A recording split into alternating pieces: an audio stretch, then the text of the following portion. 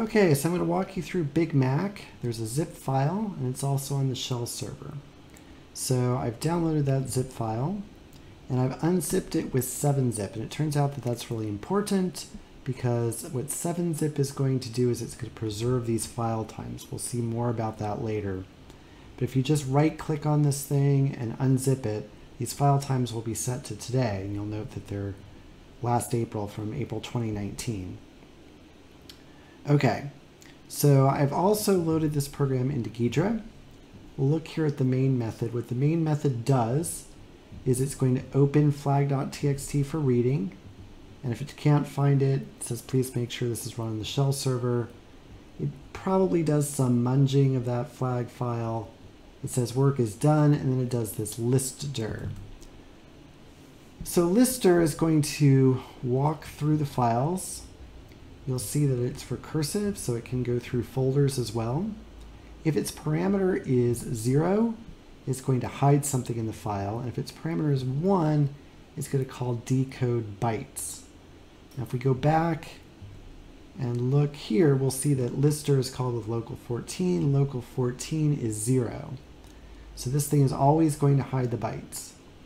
But if we look at listdir and we show the references to it, we see that there are 3 of them. So one of these is from main. One of these is the recursive call inside of listdir as it traverses folders.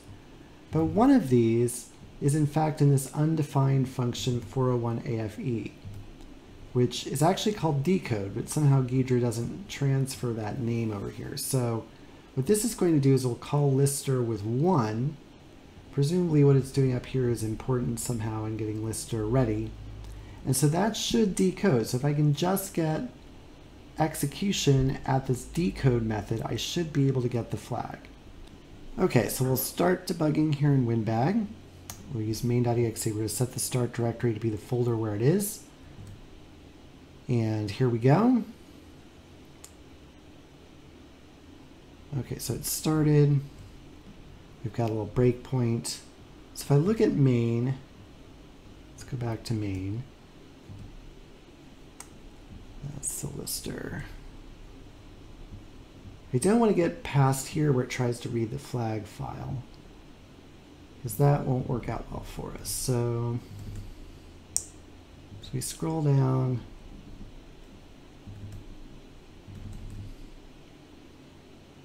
I'm going to stop execution right here at this first call at 1C20. So I'll set a breakpoint, main plus 0x 1C20. Hit go. Right, so there's the breakpoint, and then I said I wanted it to go to that decode method I found.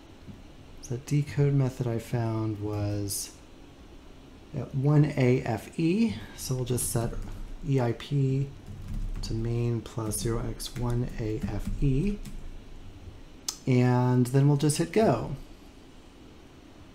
Look over here, and it's printed out the value of decode is pico2019 Mac time. So basically what it's done here is it's encoded things in the times that the file has stored. And we'll take a look at that here in the encode bytes. Here in hide in file. Come on. You'll see that it gets the file time, it does some encoding, it sets the file time. So what it was doing was it's hiding data in those file times. And as I mentioned, that's why it was really important that we unzip this with 7-zip instead of just using the built-in Windows zip, because the file times would be wrong. So let's see, let's get that flag back. Edit, mark, bam, paste, and there we go.